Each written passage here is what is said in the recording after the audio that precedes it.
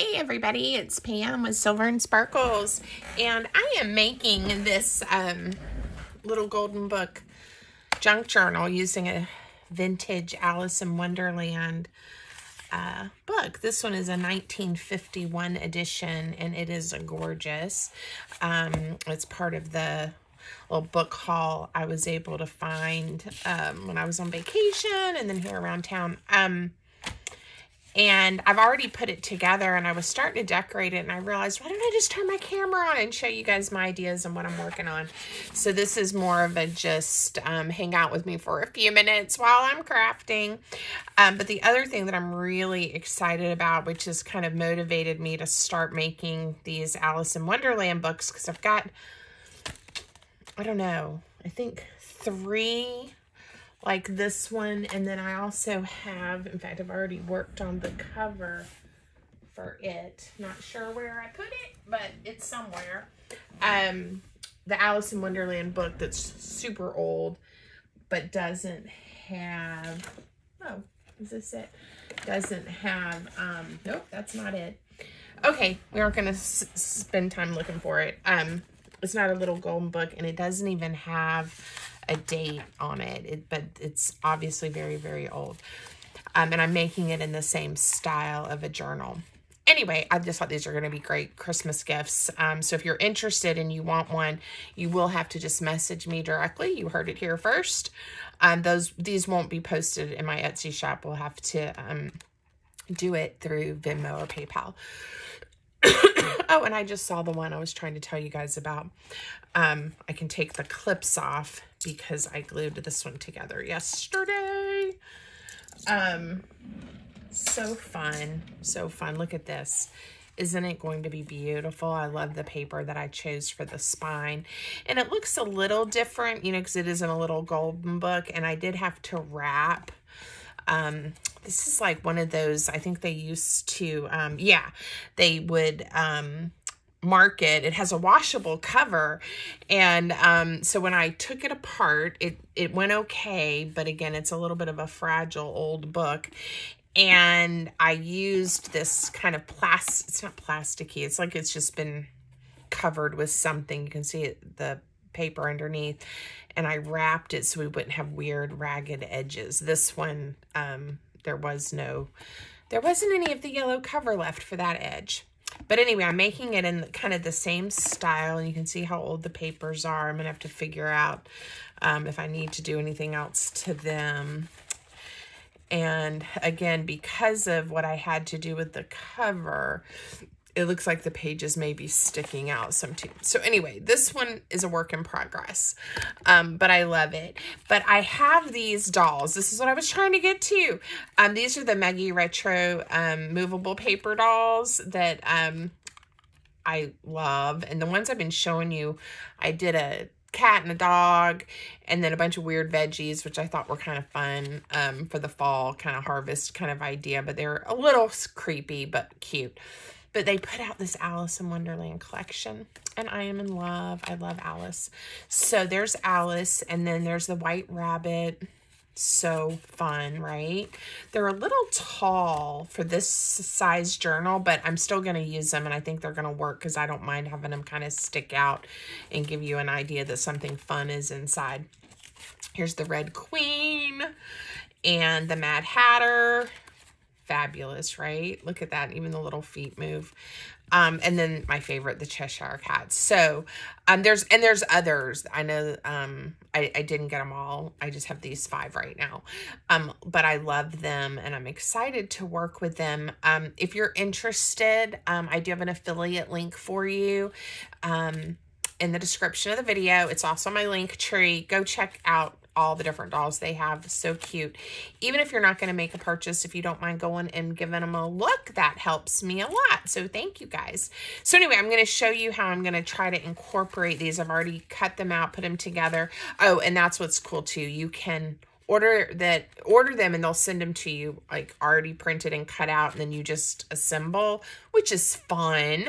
But if you have a printer and you don't mind some fussy cutting, you can get the PDF files, and then you can play with you know, printing them out more than once. But you could also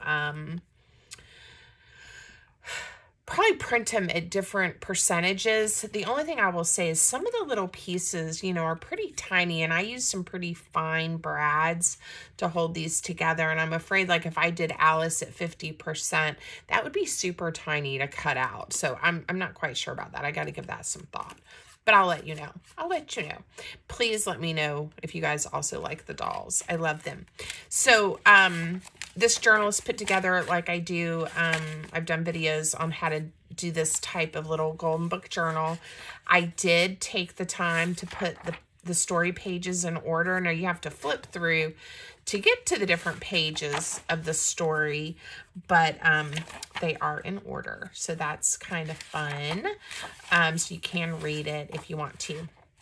I'll be going through and adding pockets and some pieces of ephemera and tuck spots and things like that. And we're going to do a little bit of that today, because what I was playing with was making a front pocket that Alice could hang out in. And we can just kind of bend her legs a little bit. And then I realized, because of these brads, you know, it's not super thick, but there's a little more bulk to her. So I am making a pocket that'll have a little bit more room. So I took a strip of paper, and this one is 6 1/4 inches. And the little gussets I made, they're not the same. This one's obviously smaller. I've already inked it. This one's a little bit wider. But the whole point is that they're going to fold over. And the way I'm going to attach this pocket is I'm going to glue these down in the bottom. And then I'm going to have to fill my glue bottle up soon. And it'll be a little bit roomier because of these. I could have done one on the bottom as well, but I'm going to try this and see. And I like leaving, when possible, you can see the aging mark here too, but, you know, this little golden book belongs to, and sometimes they're filled out, which is cute too. I obviously ended up with a child's collection, someone named Dale, some of the other ones that I've done, and it would say, this little belongs to Dale, which I thought was cute. But if I can help it, I try not to cover that up. All right, we're going to let this pocket dry for a minute, and then we're going to see how Alice looks in there.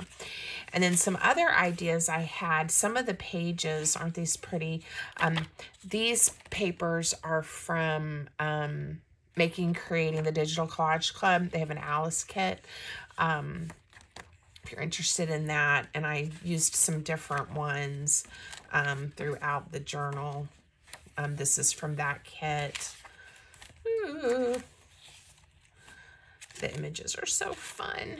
So I kind of like this one is that it's mix and match kind of the different Alices between the 1951 Disney Alice and then this kind of more modern Alice. Super fun. Okay, I really want my kitty cat to have a great spot. So I think I'm going to put him on this back cover. Or, I don't know. I'm going to figure out how I want to do that. I was thinking of, again, if I did a large pocket, but I was also thinking about Velcroing him to the pocket to decorate the pocket itself. So let's see. I'm going to cut this to 2 1/4 inches. I don't think that cut straight. I wasn't holding it well. Let's just trim that off and get it straight. Okay, so I'm going to do a similar style pocket that we just talked about and put the little hinge on here. And if you guys also like Alice in Wonderland, take a sec and drop me a comment and tell me what your favorite character is. And I just love Alice in Wonderland. So of course I would probably say Alice just because she's fun. But I do like the Cheshire Cat, and the cat makes me think of my aunt, who my daughter's named after, Sarah. She loves cats, and she has collected like little figurines of cats for many years. And she has several of the Cheshire Cat that are just amazing. She's very well read. She was a teacher. And she's my aunt in Alabama that's still living that I've mentioned before. Okay. I want to let that dry, but I'm trying to see, will he fit in there? He will. But I may also attach him with a Velcro, and then like a tag or something could go in there later, right? Let's do that. I think that's going to be funny. Now, I could also stick him. No, I think I'm going to decorate her pocket differently. All right, so I'm going to fold her little legs up just a little to make sure they don't get messed up in the pocket. Cute. All right.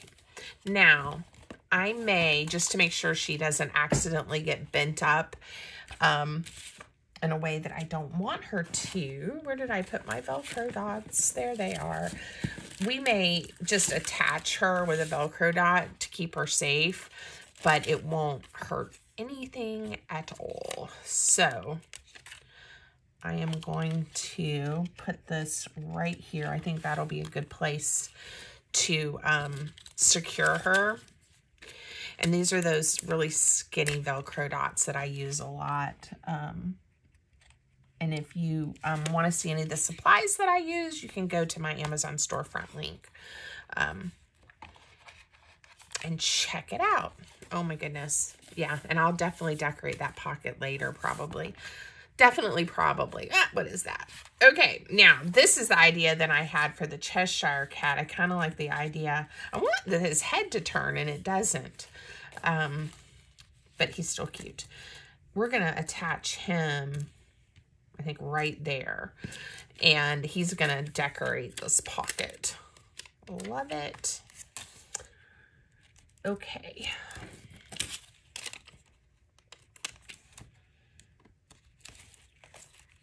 How cute is that? I wonder if he needs two. He's a little chunky fella. Let's put another one right here. So the whole point of using the Velcro dots is I made some dolls, some of the other dolls, and I went ahead and attached them almost like to these giant tags, which will be cute, that can then tuck down into the journal. But I wasn't, gosh, line that one back up. What I wasn't thinking about was that I could just Velcro dots and then I could just remove them and still play with them, but then they're secure, right? And they fold up in there. So sweet. I'm going to put this in there just to kind of remind me that I want to make some kind of coordinating tag. And I'm probably going to use some of these Alice papers to do that. All right, where do we want to put the Mad Hatter? I don't know. I think the White Rabbit needs to come next. And I think I may just put the White Rabbit on this flap right here. This is right at the center of that signature. And I'm not going to do a pocket on this page. I'm just going to put the doll on here. And we're going to put one on the head and kind of one on the main part of the body. All right. So whether you're using dolls or other things, when you're wanting to attach things temporarily into your journal, I think this is a good strategy. Now, we're going to see that sticking out, but I think that's kind of fun. If it bothers me later, one option would be to do this. Well, oh, you could unstick it and you could turn it in like that. If you know, you're worried about it getting messed up or you want to do something different with it. Okay, I found the Velcro. It works. All right, so then I've got, that's in my first signature, and I have 5 signatures, and I have 2 more dolls. So I think I'm going to skip the second signature, put one right in the middle signature. And let's see. We'll do the Mad Hatter next. Where do I want to put him? Let's do a big pocket on this book page right here. And we'll do the same thing. We'll make a hinge and glue it down. All right. So I was, actually this morning I was at my shop for a while, my in-person shop that I have here in the Richmond area, restocking some inventory and things that I needed to in there.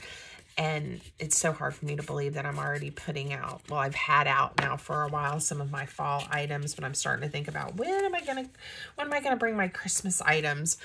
So again, I've really been working to try to make up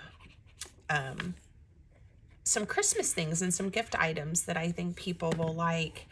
And it's just amazing to me how quick the years go these days. Oops, I didn't put glue at the bottom. Oh, you know what? That would be a cute idea too. We could do one that's just a pass through, right? Kind of like a belly band or something. So, I'll have to give that some thought, maybe for the Red Queen. We'll see what paper I have left. Okay, there he is, the dude. All right, and I'm kind of letting his legs curl up a little bit too. But we'll let his hat stick out as well. I think one of the things about the Velcro dots is I will have to kind of remember where they are to be able to line it up on the page. But I think, you know, everything is figure outable. It will be okay. Oh, so fun. There we go. Yeah, we got a couple of fun. All right, now she has a crown. Now I'm going to skip back here to the back signature. She doesn't have feet, but look, her crown's going to stick out really cute. All right, so should I, let me see what I still have on. The problem is with the pass-through, unless I did a pass-through like this. Ha! That would be fun, wouldn't it? She could just kind of hang out in there.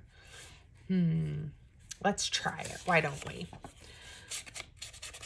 And this one, I don't think I'm going to put a hinge on. We're going to kind of hang her in there and see. So let me get it lined up where I want it, and you'll get the idea. Okay, so I'm just going to add glue. Do you think I need the hinge? I think I do. I think I need to make sure I have plenty of room. All right, so again, I'm just going to fold it over on both sides. And I think you saw I also cut out the little angle. So if you're planning on making some handmade gifts for the holidays for your friends and family, leave me a comment. Let me know what you're planning to make. And if you need some ideas that I might be able to help with, if you've got some suggestions for some tutorials, let me know. I am still in the planning stage, but about ready, I think, to record. I think her dress will fit in there, especially doing it with this on here. Oh, what was I saying? And we're not going to glue the bottom because I want her to slip through there. So Christmas gifts, holiday gifts, those types of gifts. I think this was about where I wanted it. I should have marked it, but oh well, we're going for it. If you were going to be making handmade gifts or homemade gifts, what's on your list? I think I've decided to sign up for a local craft fair too that's near the end of November. So I'll be making my craft fair items. All right, now what we don't want is I don't want her to slide through and mess up her dress on the bottom, but I do like this a lot. So I'm going to do one Velcro dot right there for her head. Maybe we'll scooch her over a little. Yeah, I'm going to be doing my craft fair items. So they're a little bit different than like things I have in my shop. I like to do, got some hot chocolate favors that always sell really well. And some different candy favors.